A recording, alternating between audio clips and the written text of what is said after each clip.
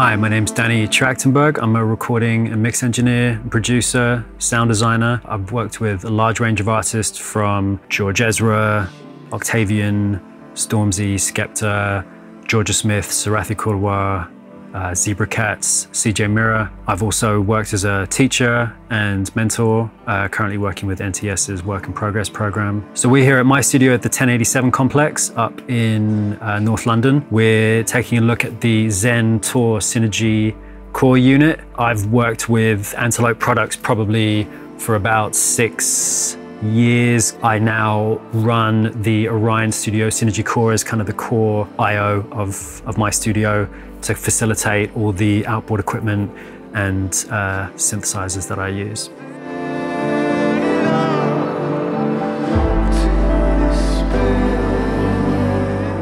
The Zen feels really good. The build quality feels really solid, feels heavy.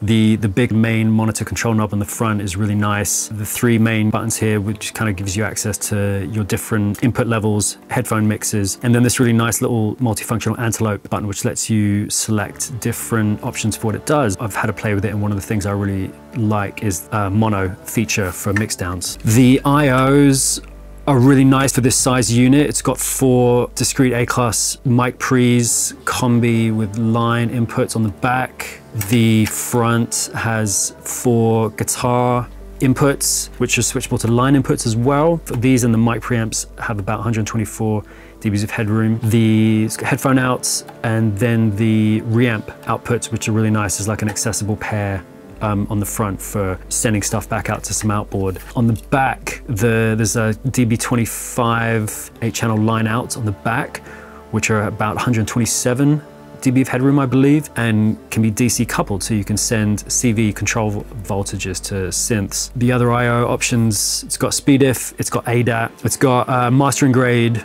monitor outs with about 130 dB of headroom. It's Windows and Mac compatible. It's USB 2 and Thunderbolt 3. It's got a talkback mic on the front. And then the other really nice feature that it has is this touchscreen, which gives you really nice accessibility to inputs and output levels, reamp levels, headphone mixes, and the whole range of different metering, which is really nice, kind of being able to have access to all those different metering options across your inputs, your outputs, your mix, your submixes. It comes with 36 built-in ready-to-go plugins of Antelope effects. You can also get involved with third-party plugins such as the Antares Auto Tune.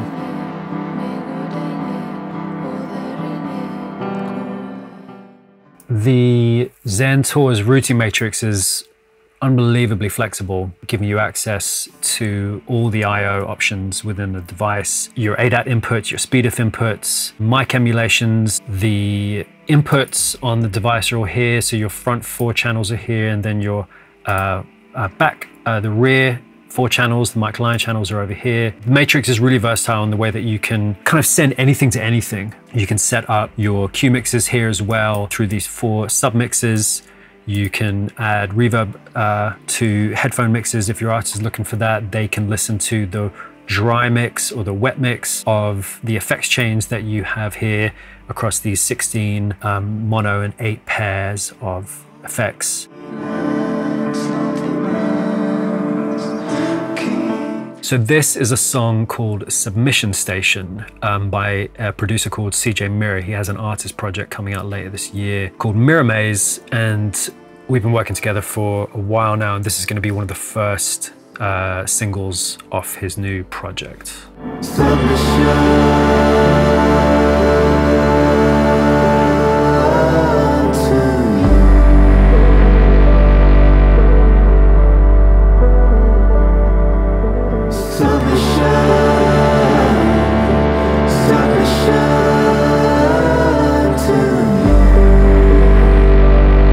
The way that at least myself and CJ work is he's done a lot of the work in the kind of the writing and the production process. So what I'm getting is kind of largely produced out stems that I'm then just doing a final kind of sort of balance and small amounts of just kind of just finding place for everything and a little bit of cleaning up here and there. But I'm having a lot of fun on the master bus with projects with CJ. So I'm looking for kind of plugins that are kind of emulating some analog style stuff. Antelope's array of stuff is really nice for that, and I've kind of just used a couple here, an EQ and a compressor, just on the master bus, just to give it a little bit more bottom, a little bit more kind of upper mids, upper range, just doing very little, but it's adding just a nice kind of glue.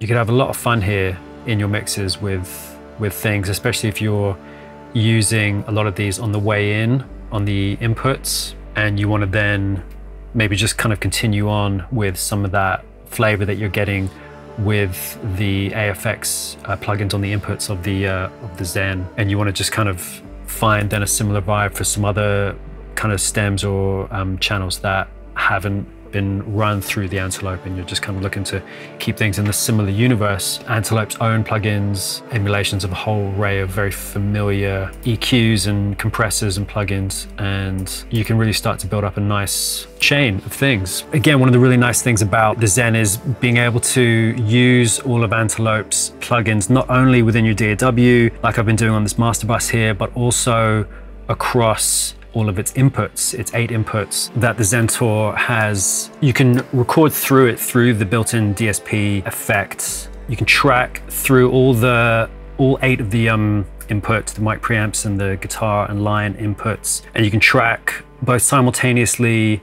clean and wet through this routing matrix. And so I'm just going to demonstrate that for you now with a chain that I've kind of put together of 3 of their plugins, a compressor, vibrato, and a tape reel, just through the Roland TR-8 that I've got synced up. So from this routing matrix with the mic preamp set up to go to not only input 1 and 2, but also 3 and 4 in Ableton. So I've got 1 and 2 there, and then 3, 4 here, and then that's just our MIDI channel.